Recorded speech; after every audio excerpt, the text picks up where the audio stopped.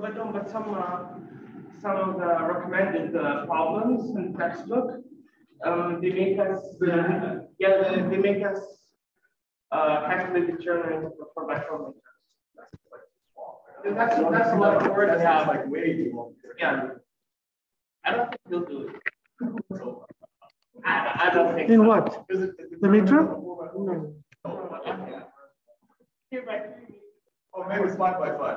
No. I mean, only 4 by 4. We still want to pass.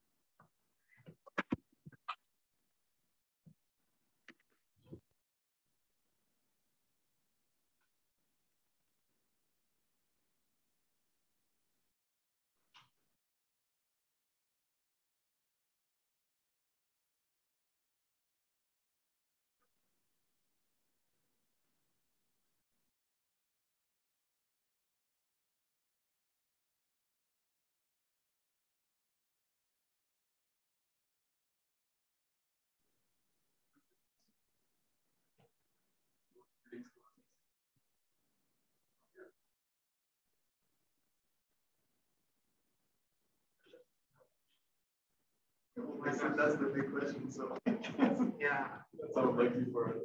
It's a lot of time. I won't question on the one the dog for like 2 hours. More than 2 hours. Like it's take up that. And the one word I give up on the second major. Oh, we have the original. Oh. Yeah. I mean, I think I'm gonna give us a little bit right. No, I just give up. Honestly, I have a lot to do. I mean, that's true. Like I took 2 hours and I had like I think 6 or 7.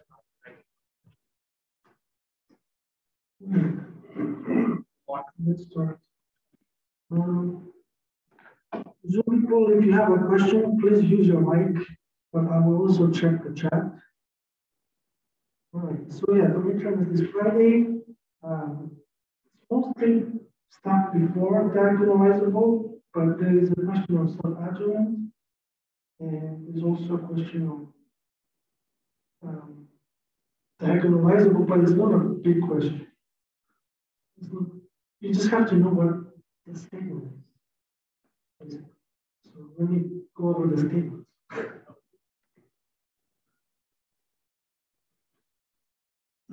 So first we talked about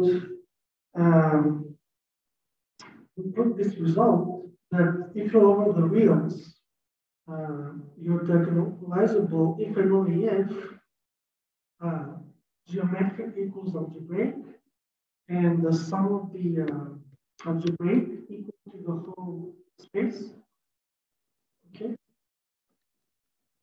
right? So we have this result. And for complex, why did we only need the first part and not the second part?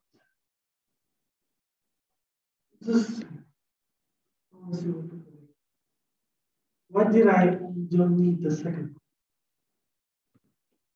You have to know this, so I have to ask you. Zoom people, do you know why we don't need the summation?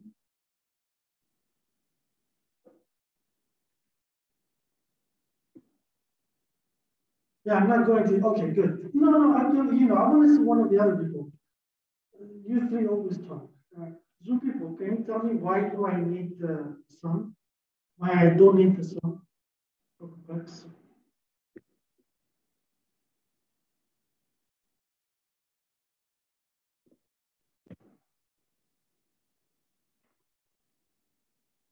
No?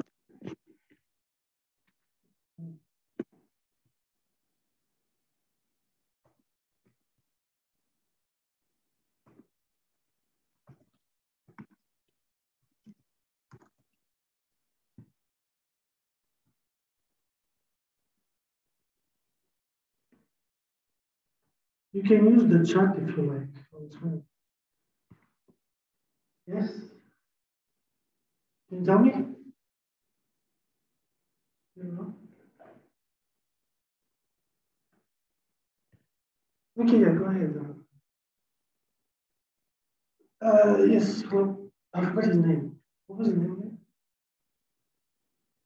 What was your name again? Oh, yeah, go ahead. What is it?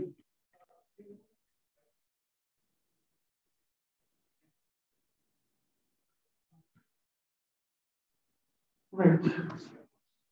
So, we have a geometric characteristic polynomial, and you factor it in lambda minus lambda I to mi. And FTA says that polynomial completely splits. So all the roots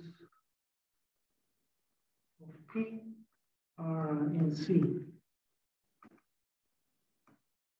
So if you're n degree, you will have n roots. So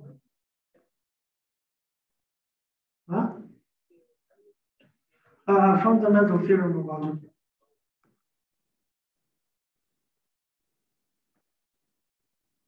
C up to a multiplicity. Okay. That was one. Another one is the result we proved. Because we also, okay, yes, thank you. Over real or complex, sub-adjoint is the same as diagonalizable with an orthonormal basis. Okay? One point that gets forgotten is that you need this to go from left to right. Because there are matrices that are diagonalizable but are not self-adjoint. And I will do an example in 2 seconds. Same thing for normal. Diagonalizable if you're only normal. But again, you need orthonormal basis.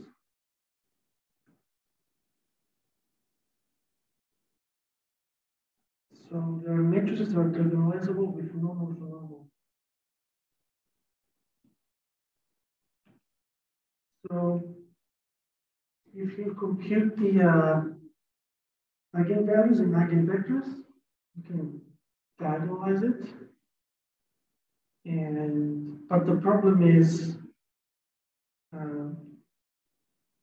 these two vectors here are not orthonormal. Okay, so -1 dotted with 1, 2 is 1, right? Okay, I'll do it. -1 times 1 plus 1 times 2 is equal to -1, which is 1. So it's not 0. So they're not orthogonal. No, it's not even orthogonal.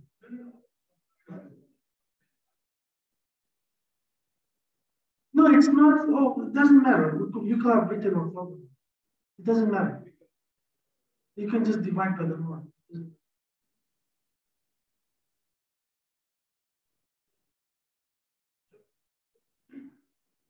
All orthonormal are orthogonal, but they're unit vectors. Right? All what? or orthonormal bases are orthogonal bases of the unit vectors. Yeah. So, right. So VI is perp to VK, and the normal VI is 1.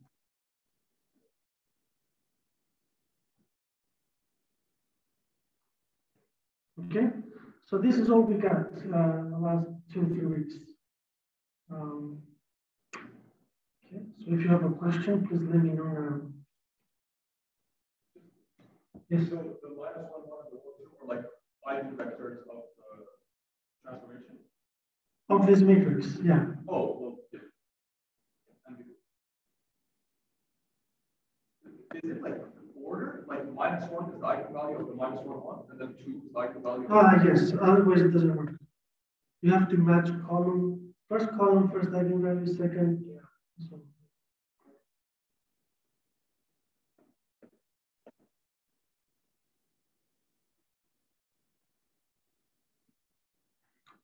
Going once, twice. Nice.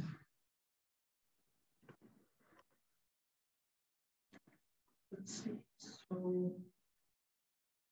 over C, we proved the following result, that you can always find the orthonormal basis, so that T of that basis can be written as eigenvalues and stuff. For the next 2 weeks, we will extend it to matrices of this form. So mainly, it will be blocks. That's why it's called Jordan block. So you will have stuff like, lambda 1, lambda 2, lambda 3, 0, and so on. So any ones and zeros, any ones will be right on top of the diagonal, and the rest will all be 0. Okay, so it's very localized. Think of like a band. It's like a band of stuff, and then 0. Okay, that's Jordan block here. Then we will prove it over C for any linear map, and we will also prove it over R given this summability condition. So that's why this summability is very important. It shows up all over the place. So we have this condition that summation of MI. Yeah. So if you have this, you end using this, you will get upper triangle. Even though you will not have, so this is over reals.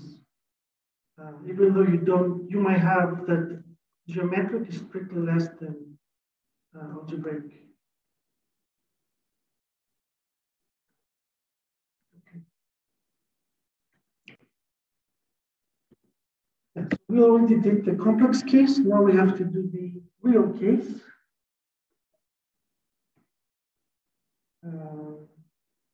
And we will need an object called invariant subspaces. You start with the map and the subspace in V, then you call W invariant if, or stable, if you can map W inside W. So the picture is W, and here's V, and then you make it bigger. And here's W again, and then it sends it inside. Okay. That's called being invariant because you stay within the space. I mean, this is from physics. You stay localized in some region, some local optimizer. You don't escape your local minimum. So this shows up in many places. And one of the reasons is because eigenspaces are invariant subspace. They are the canonical example. So, because if you give me a vector in the space W, then I have the TV is still in the space W. So more formally, T of E lambda is inside E lambda. It's in fact equal. But okay. So that's T invariance. That's one example. Let's do another one. Take V to be polynomials. Your map to be the derivative map. And then take W to be nth degree polynomials. Can someone tell me why W is T invariant?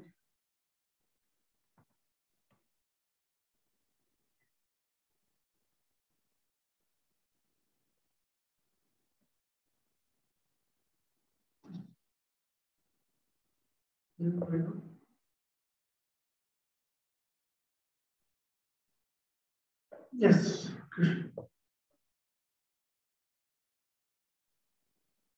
Of what degree?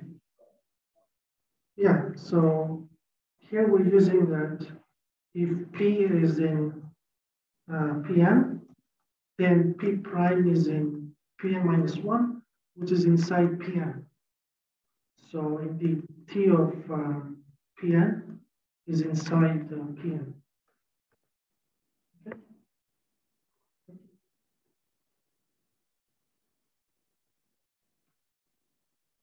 Notation for the course, writing, subset and then a little dash underneath. That just means it could be, right? Like we're not saying. Yeah, we don't know, right? Yeah, it means you have to prove them because you're saying that they can never be like in your homework for nilpotent. Yeah, so in your homework for nilpotent maps, you have to prove not equal. So it's extra.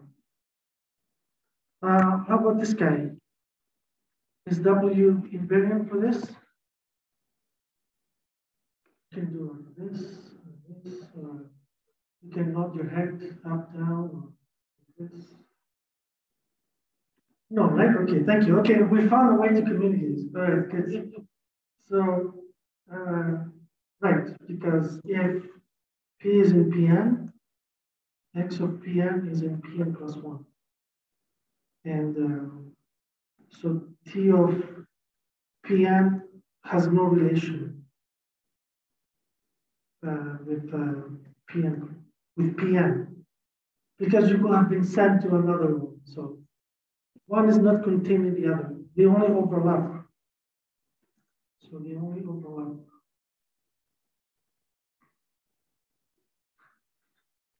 All right, here's some results you are free to use.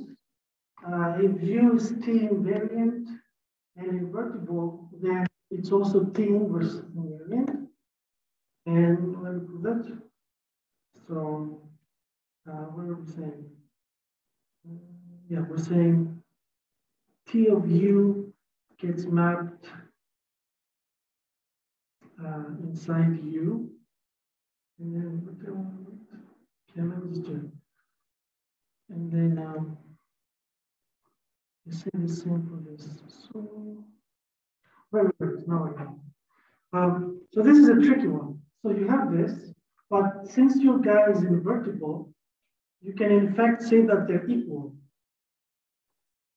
Now, I mean, if you can tell me why, that would be amazing.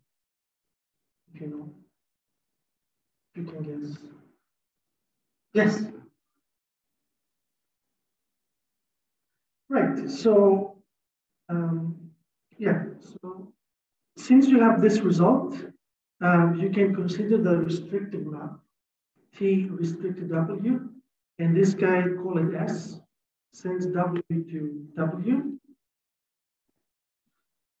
But exactly, so you have dim of U is dim of image of T restricted W plus dimension of the kernel of T restricted W, but this guy is 0 because you're invertible. And so you get this, which is just this. You get that the image dimension and the dim they're equal, so they're the same subspace. And from here, we just take inverses. So indeed, U is T inverse invariant. Okay. Happy? Beautiful.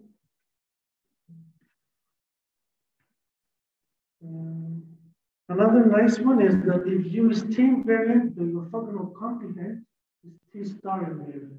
So the proof is easier than you think. So let me do it. So what do I have to prove to you? I have to prove. I have to prove that T star of U perp is inside U perp. Okay. In other words, I have to prove that if you take W in T star U perp, then W V or U is 0 when U is in U. Okay? So these are the same thing. And then let me move a little bit here. But then what does that mean? It means that W being in T star U means W is equal to T star V, some V in U perp, right? So you have T star V, U, let me do it the other way. U T star V, and then what do? You do with your hand, I do it like this. But then I know that TU is inside U, so how can I finish from here to get 0? Just to see if you follow the implications and yeah. Yeah.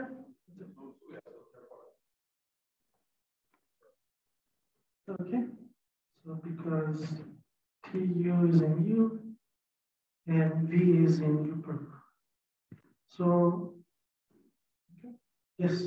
Whenever are we automatically assuming that it's a linear product space? Yeah. Yeah.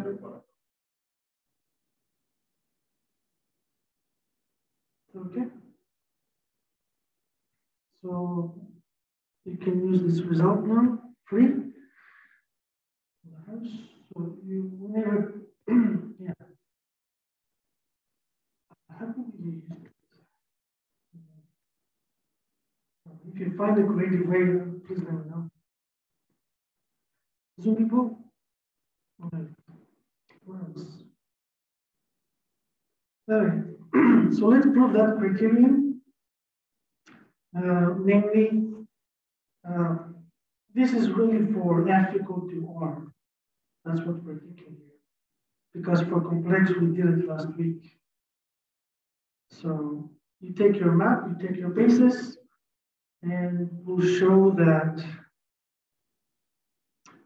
T is upper triangular if and only if. Each of these subspaces is T invariant. Okay, so TWI is inside WI. So I'm going to put that down. And because we're going to use this later, all you're trying to find is a chain, W1 to WK, where each of them is T invariant. If you do this, you get upper triangular. Okay, so we're going to use this all the time for the next 3 weeks. Just variations of this. And you already saw it within your plotting map. So we'll come back to your plotting next week. So all this stuff will get recycled. All right, so let's prove this.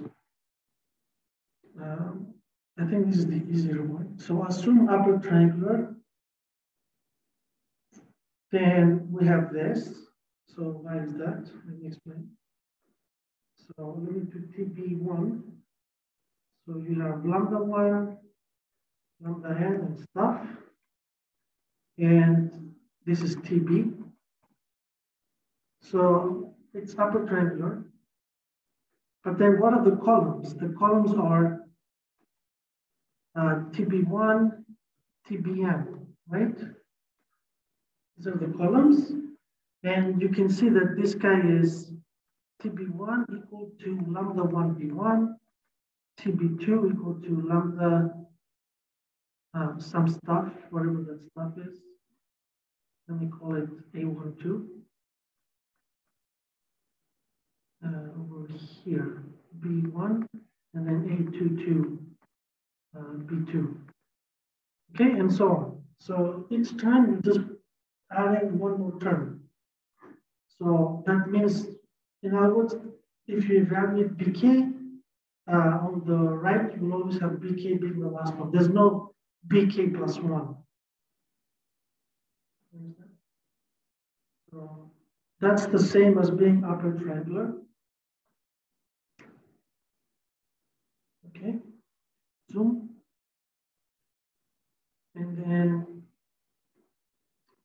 yeah, how do you finish from here? How do you show that these WIs are T invariant? Okay, fine. So this guy here is in WK, right? And then, right, so you have TB1. So now, okay, I have to prove to you that TWK is inside WK. That's what I have to prove. But give me any X in WK. We can write it as summation from M1 to K of CM BM. Okay? So step 1. But then take TX. This is CM TBM. And you do it as follows. So you have C1 TB1, CK TBK. This guy is inside W1, which is inside WK. The next guy is inside W2, which is inside WK. And this guy is in WK. But then WK is a subspace, so this whole thing, so the whole thing is in WK.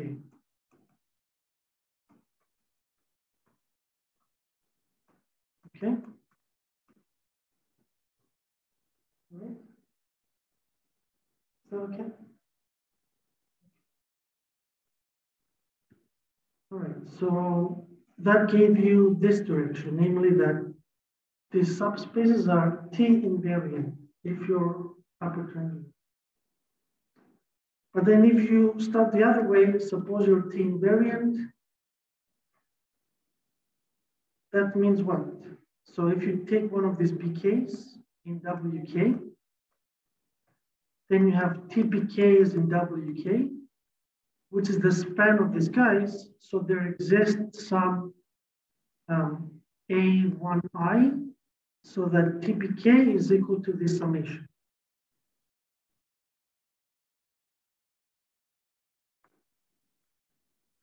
Okay, because you're in the span of them.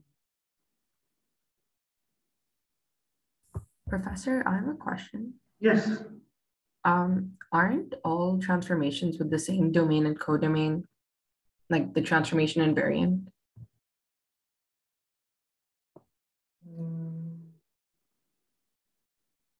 So I did an example, right? Remember I did TP equal to XP and take P to be in PM.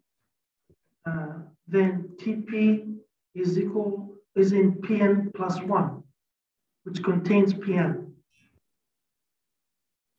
So W equal to PN is not T invariant. Oh, right, yeah. Okay, yeah, that makes sense. Thank you. All right, so that's the criteria. Okay, all right. What did we prove? Right. So again, let me remind you what we just talked about.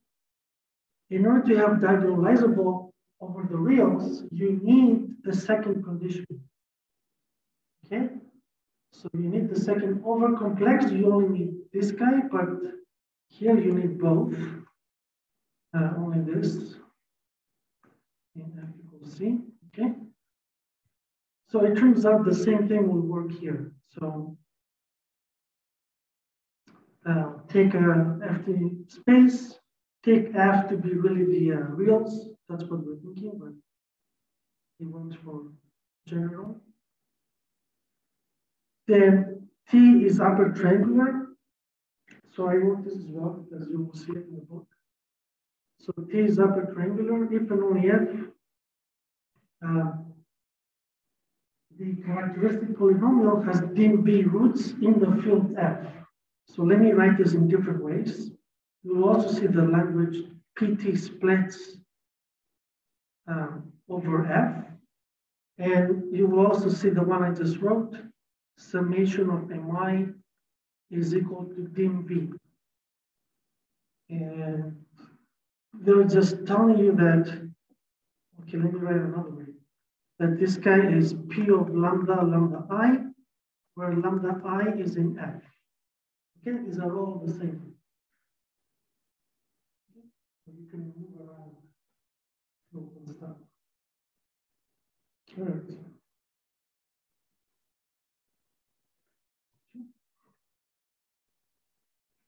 All right, let's prove it.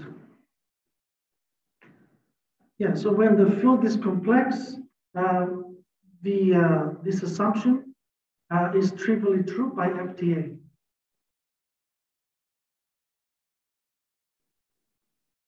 Okay.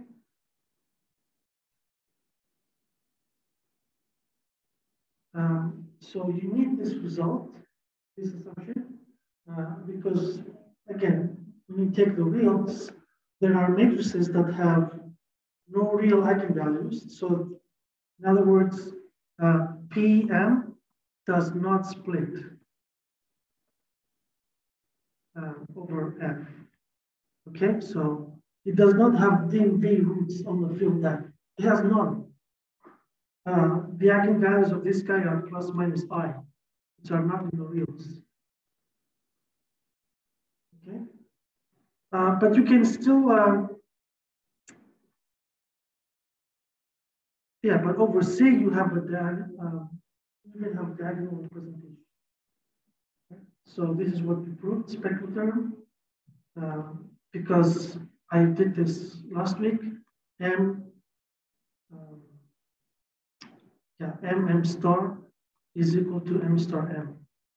It's a normal operator. If you add twice, you get the identity because it's the rotation by, remember, pi over 2, and then you rotate back.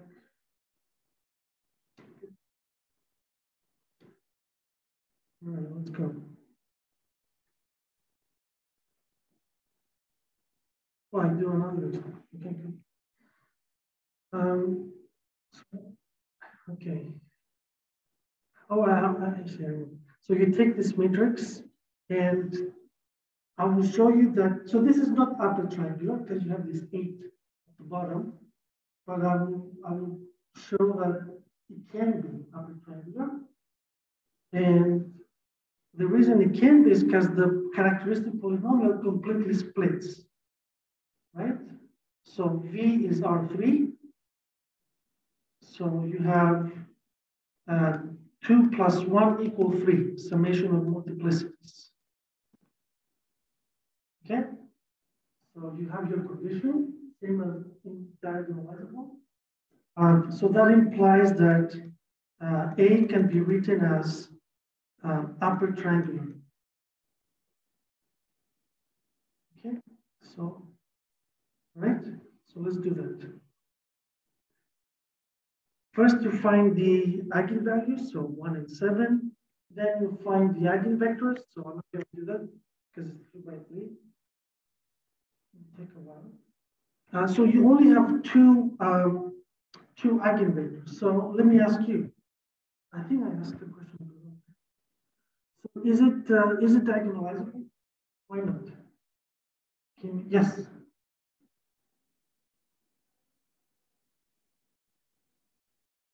Perfect. So here we have dimension of E1 is 1, which is strictly less than M, which is strictly less than 2, which is M1. Okay? Perfect. So now,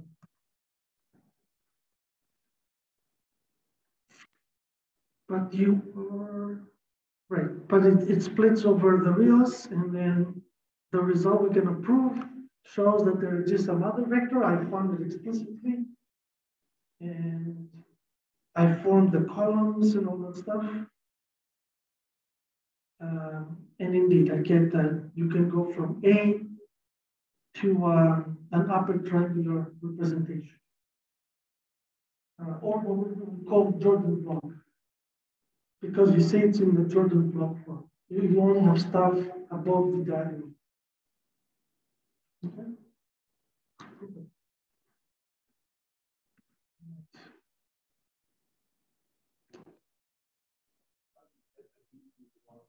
No, I found this. So you basically have to find the orthogonal complement to B1, B2.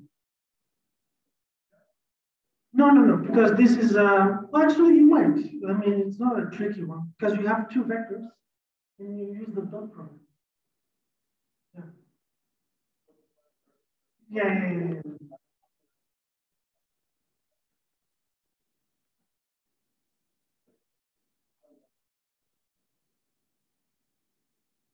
So, okay, let me see, what do I want to say?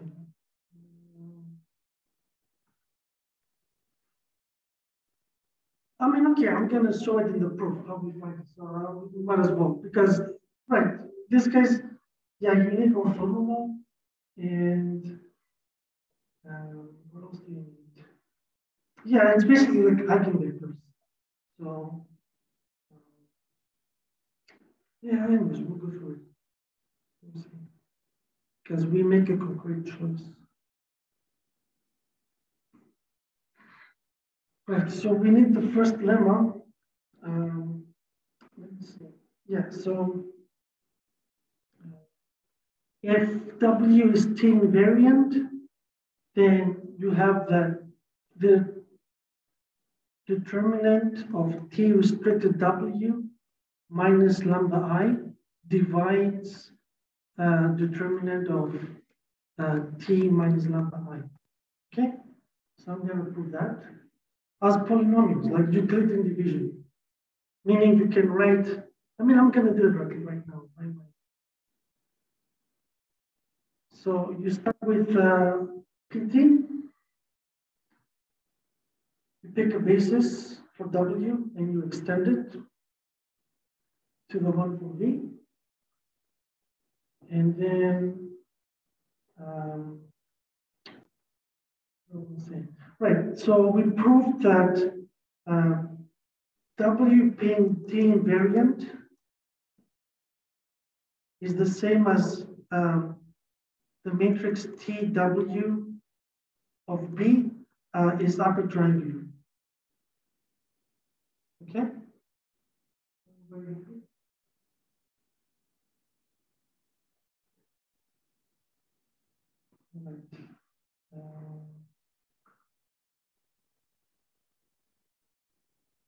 Yeah, so it means that, so the first columns here are T minus lambda I evaluated at W1 all the way to WK. These are the first K columns. And the N minus K are the rest. So you just evaluate WK plus 1 to WN. So now let me ask you, what does the determinant formula tell you? So let me write like this. This A, B. So this is equal to what determinant? We did this like,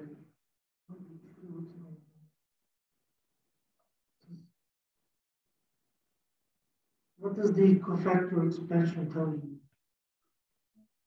Well, okay. What do you think it equals to?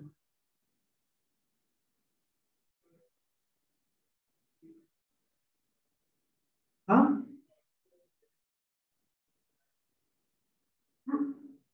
So what?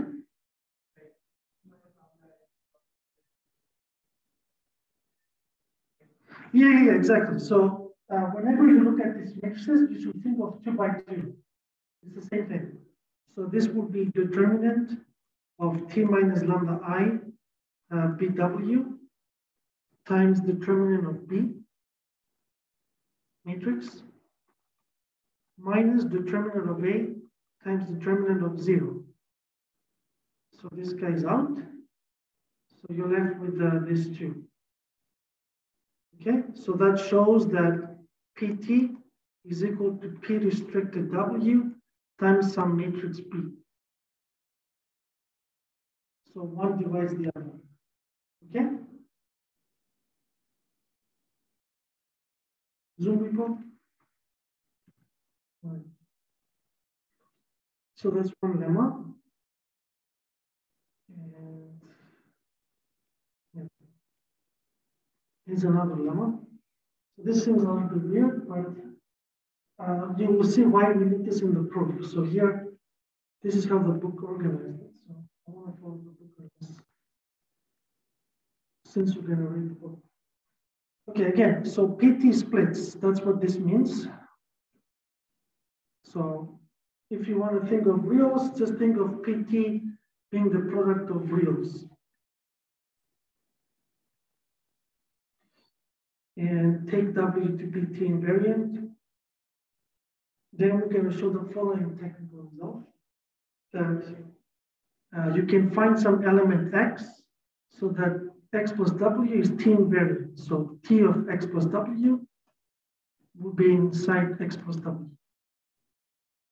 Okay. So let me explain a little bit why we need this. Later on, we need to build an induction, a chain, W2 all the way to WN.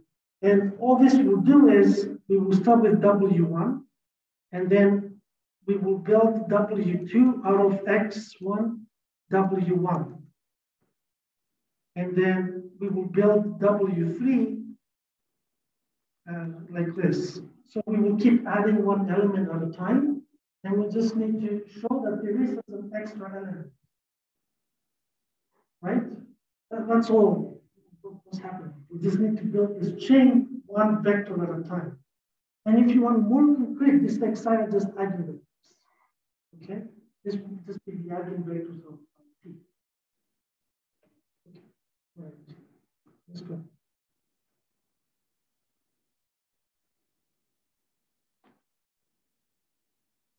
So again, let me repeat. We have this guy's T invariant. We will prove that there exists X so that X plus W is also T invariant.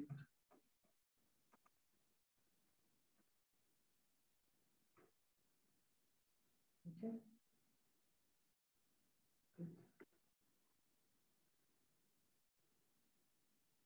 So take a basis composed of the one for W and the one for its complement.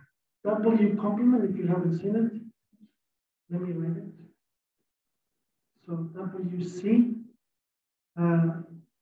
is just all the elements V in V such that V is not in W. Okay.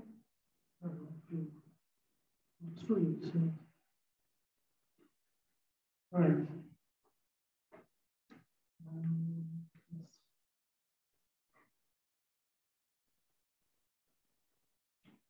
So going back to what we just did 2 seconds ago, since W is T invariant, you can split your matrix into this representation. So you have a matrix and then you have 2 blocks, okay, A and B.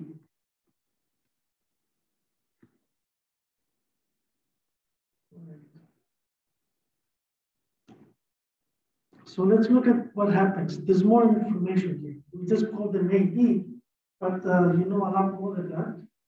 So let's see what we know.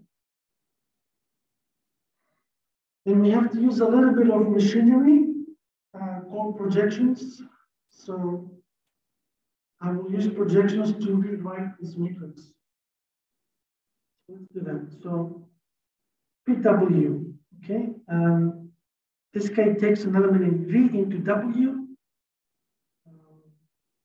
Yeah, I want to write you the representation, even though, because you might see it. So this is V BK, BK squared, and BK,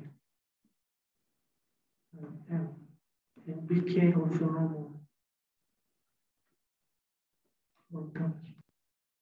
Okay, that's the formula for projection.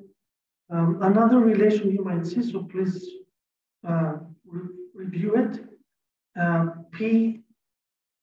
PW is equal to P.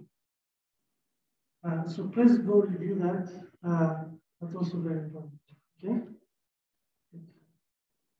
All right. So we use this projection to understand this second part of the matrix. Once you have the projection of W, you have the projection of the complement. Or if you like, orthogonal complement.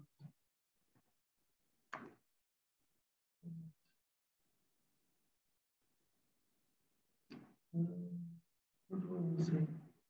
Yeah, so we did this map, and this map is interesting because in a sense is W complement invariant.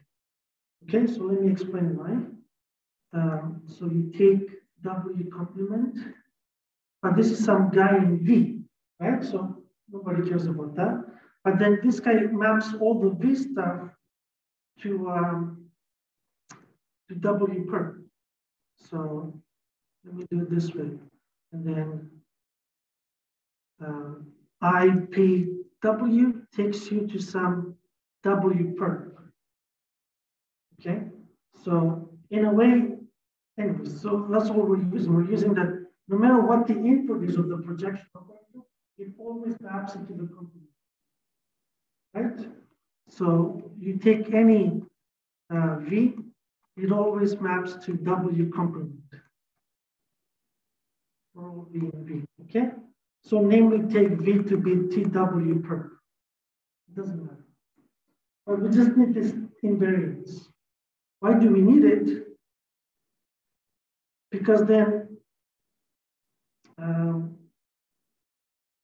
you have that this block matrix at the bottom would be upper triangle.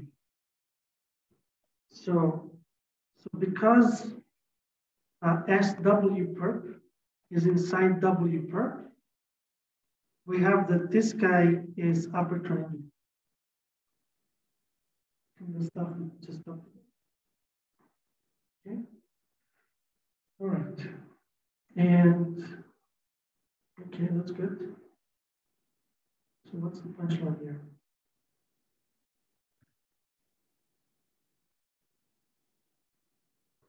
Yeah, so let me write the implication. So the implication from here is PT, this is PT, is equal to the thing we just talked before. So you have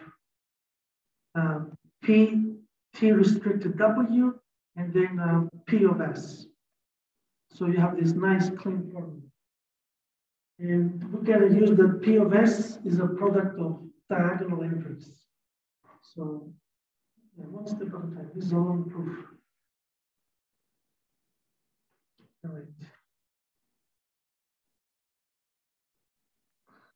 Our guy splits. So, and we have this formula. So since it splits, what can you say about PT? Just to see if you remember the definition. What does it mean? Splitting.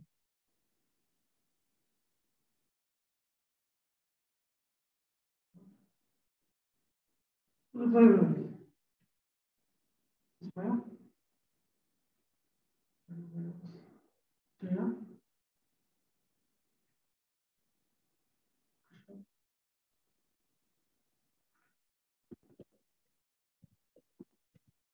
No? It means you can write it as lambda minus lambda I or lambda I in F.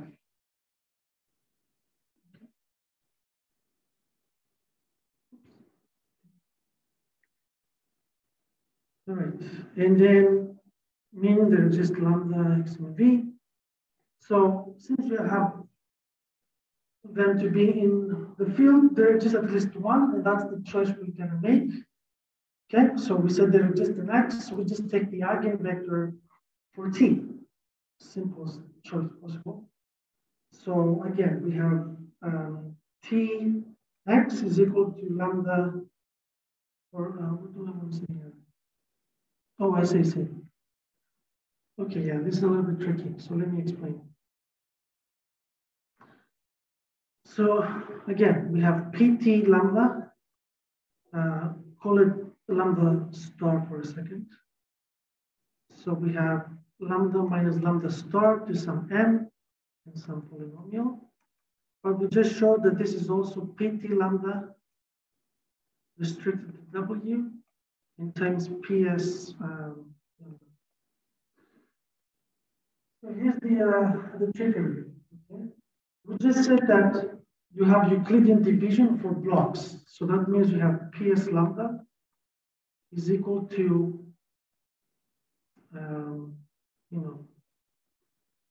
pt divided by ptw. In other words, you have this is a product of lambda minus lambda k for k1 to m. Okay, so let me put all the lemmas together again. I want to show you that since pt splits, the same is true for ps. That's what I want to prove. Okay, we just proved the lemma that pt restricted divides pt. So by previous lemma, we have the ps divided by ptw is equal to some other polynomial, which we can still factor because you know what pt is. Okay, so this is from the previous lemma. I cannot do this unless I know that the thing divides the top. Otherwise, I'm dividing by like 1 over x squared and stuff like that. So that's why I'm using the previous lemma. Okay. But then, yeah, that shows that PS splits has only f roots.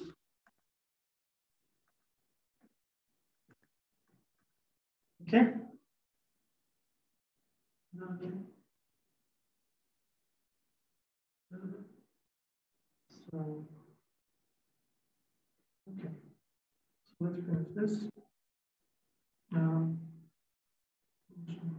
Actually, yeah, let me just finish it. So that means S has an eigenvector with real eigenvalue. Okay. And this guy was S. So you have this is equal to this. And now you just rearrange this, so you get Tx is equal to lambda x px. Okay. Right. And right. So let me finish. So how to show from here that if you take V in the span of these two, you have that T of V is also in the span. So how do you show that?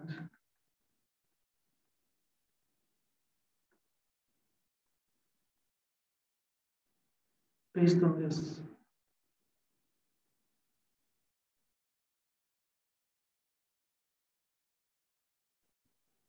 Yes.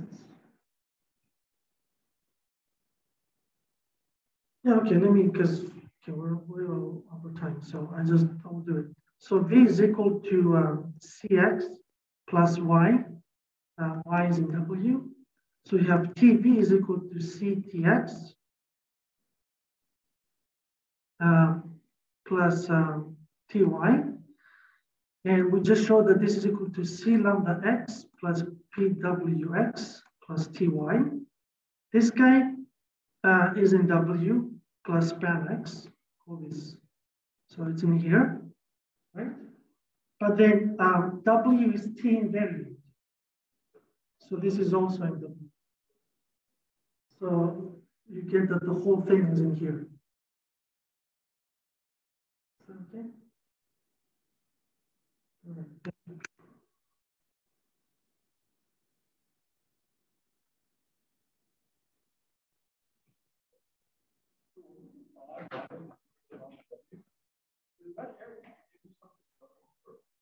No, it only guarantees in complement because they might not be. Yeah, they might not be orthogonal. Like they might not be. They might have overlaps. The I minus P. Because so I mean you will see this. There's a thing called orthogonal projection and projection.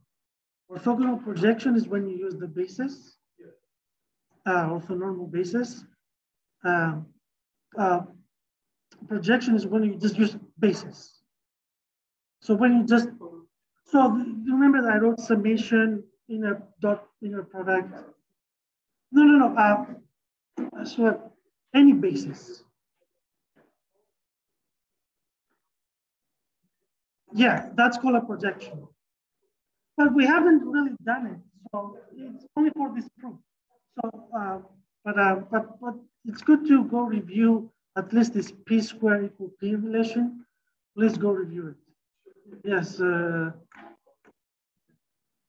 Thank you for all. Yeah.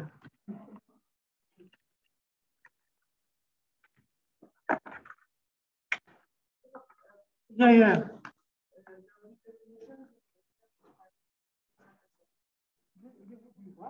Definition. In what? Like we have to write. Oh yeah.